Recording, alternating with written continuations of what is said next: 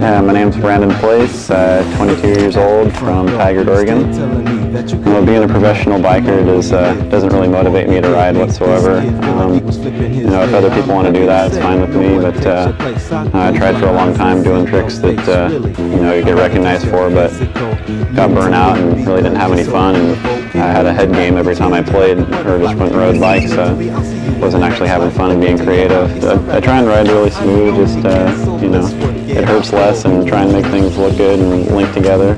I spent a while racing when I was younger, and the tracks kept getting smaller and smaller, and until it wasn't much fun anymore, and everyone was out there to, with the jock mentality of beating each other instead of having fun riding a tough track.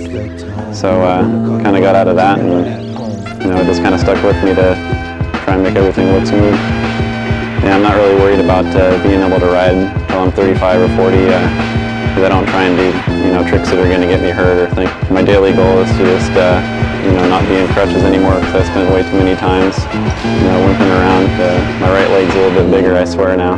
Yeah, I started riding kind of seriously at about 14 or so, and just kind of trying to figure out what was going on with riding, and after a couple years and met up with Bruce, and we ended up getting the copy of Ride On and like Head First and a couple other Hoffman videos. I don't know, we watched those things like a couple times a day at least when it was raining, and